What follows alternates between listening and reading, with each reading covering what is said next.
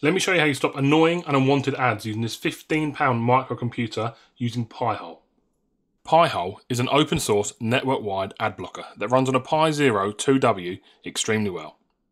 Instead of blocking ads on each device, it filters them at a network level, stopping ads, trackers, malicious domains before they even load.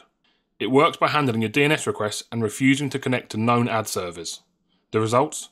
Faster browsing, more privacy, and fewer distractions across your whole network.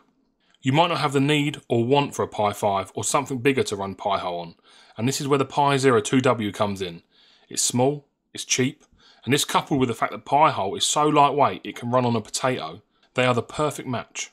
You can absolutely just run this on a Pi Zero 2W in a cheap 3D printed case with a micro USB to Ethernet adapter and call it a day. But I quite like the idea of having a bit of desk art, something to look at and know that you're sticking it to the advertising companies.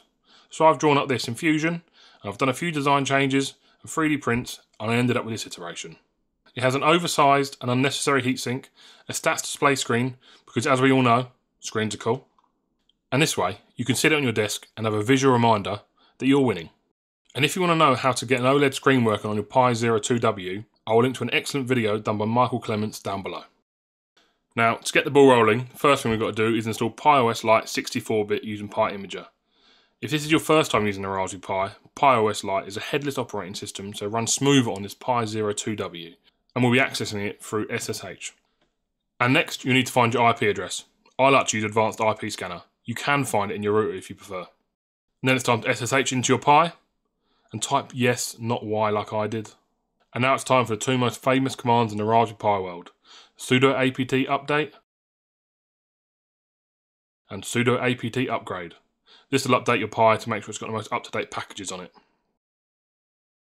And now, Pi-hole really needs a static IP address. I'll show the command to set a static IP address for Ethernet, and really to run Pi-hole you should be using Ethernet. Wi-Fi for this is a bit yucky. So to set a static IP address, just change the number I'm highlighting in green for the one you want. And technically you should reserve this IP address in your router to make sure your router doesn't book it out for anything else. And then we're going to reset the connection using this command. And you can check it worked using IP-A and IP-R. And now IP-A is not particularly useful I find, but if you look at IP-R and you look for a proto-static on the ETH0 result, you're onto a winner and your static IP address is set. And next we go to the Pi-hole install website, grab the install command and paste it into your terminal. We have a little configuring to do now. Use the arrows and enter key for this, and you're ready we go. OK, OK.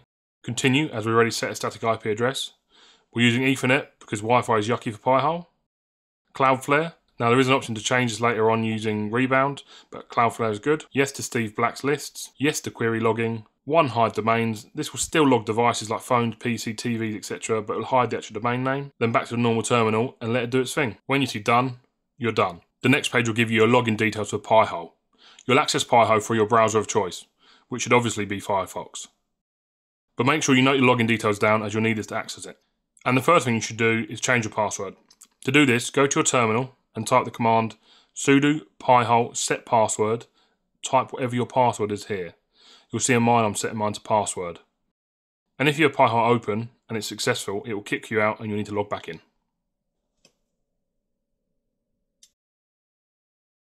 And this is the clever part. You now log onto your router and set a custom DNS server in your router settings. You'll copy on your Pi static IP address that you set earlier. And now for two reasons I cannot show you this step. The first one being that each router is going to have different options depending on who your network provider is. But somewhere in there you'll have custom DNS settings. And the second reason is Sky, my network provider, and they don't allow a static DNS. So I cannot apply Pi-hole to my whole Wi-Fi network very easily. So I have to manually set a DNS for each of my devices. Now just to interject, before I get carried away, if your router does allow a static DNS and you've set it, you're done. Pi-hole's working, congratulations, no more ads for you. If your provider is anything like mine, you'll need to follow these next steps to get Pi-hole working on your PC. To do this, I go to Network Manager, Wi-Fi, Hardware Properties, DNS Server Assignment, Manual, IPv4 on, and this is where I type in my Pi's IP address. And I have to go a step further and turn off IPv6 as my router will still backdoor what it can through IPv6. Thanks Sky. If you open up Pi-hole, you'll be able to watch it in action. It will show you at the top its stats of how many ads it's blocked and how many it's actively blocking currently. But let's take a look at before and after on a website that's known for its ads. For copyright reasons, I can't show you the whole thing, but let's say it rhymes with Whaley Trail. This is a website with no Pi-hole, and this is a website with Pi-hole. And hopefully, the 6 of you that have made it this far have either found it somewhat useful, or better yet, interesting. Thanks for watching. Bye.